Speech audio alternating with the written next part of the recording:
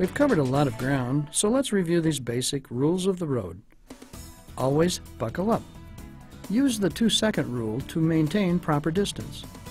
Proper use of the eyes is essential to an alert, aware driver. Scan side to side and check the horizon. Always know where your best escape route is. At intersections, be prepared to stop. Communicate with other drivers. If you're waiting to turn, keep your wheels aligned to the front. If you're first in line at the intersection, leave some room. Same goes when you pull up behind someone. These rules of the road apply everywhere, whether you're driving in a busy city or out in the country. But there are some definite differences between driving in urban and rural areas. One of the biggest differences is traffic. In cities, busy highways can be intimidating. Which lane should you be in?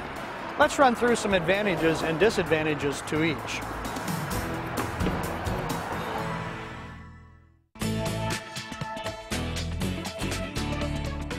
The fast lane is usually the least congested, but it's the farthest from exits, and unless there is a median, there is no escape route to the left.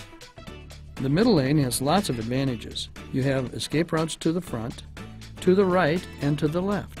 The speed is moderate, and it's close to the exits.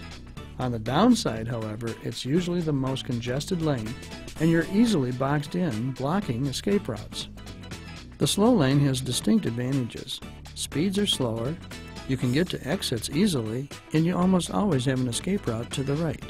But you're also more exposed to drivers trying to make a quick exit, as well as drivers merging into traffic. So carefully consider which lane best suits your specific situation. Rural areas require some special consideration too.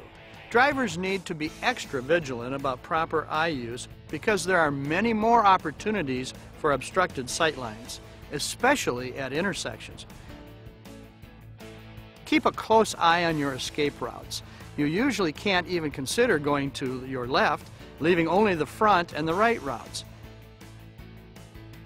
And be extra aware of the possibility of slow-moving vehicles. Farm equipment takes up a lot of room when it's on the move. In general, it's a good idea to slow down when you're driving in rural areas. Just as important as obeying the rules of the road is creating the right conditions for driving. While you can't control what others on the road are doing, you have complete control over your attitude and approach to driving. Meet two drivers. Bob is a delivery driver, and Sue is a home health care provider. Let's look at the conditions they create in their vehicles. Bob is late. He's in a hurry to get to his next delivery. Uh-oh. Looks like he doesn't have the address written down, so he's going to call to check. Watch out, Bob! Now let's take a look at Sue. Sue is checking her delivery list and taking the time to look for directions before she gets behind the wheel. Taking a little extra time up front to be organized actually saves you time in the long run, and more importantly, reduces your stress on the road. Okay, let's take a look at another situation. Bob's on a long haul. Looks like he's hungry and thirsty. Hey Bob, your phone's ringing. Bob, turn down your radio. How is he going to maneuver all that construction with so many distractions? Watch out, Bob! Okay, Sue's turn. She's also on a long haul. It's important to be able to communicate, so Sue is pulling off the road to make a necessary call. And she planned enough time into her schedule to actually sit down in a restaurant to eat her lunch. Way to go, Sue! It's time for our final comparison. Bob and Sue are back on the road. There's a lot of traffic out there to contend with, but Bob appears calm, and he's keeping his distance. He's actually slowing down to maintain proper distance. Good job, Bob!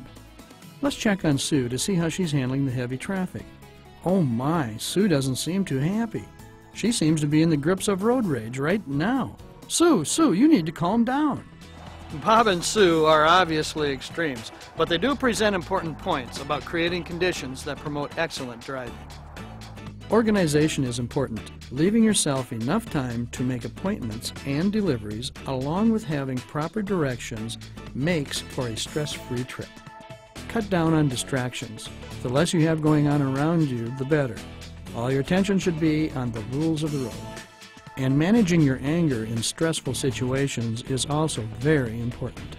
Remember, there are a lot of drivers out there, but very few professional ones.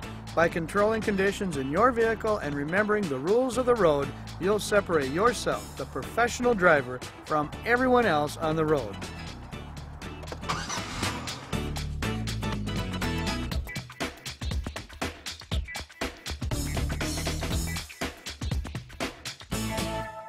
Jack Williams for Pharmacist Mutual again. By simply watching this video, you've shown that you're willing to go the extra mile for your company and strive to be the best driver you can be. By practicing the principles you've just seen, you will make a good impression on and off the road as a safe, knowledgeable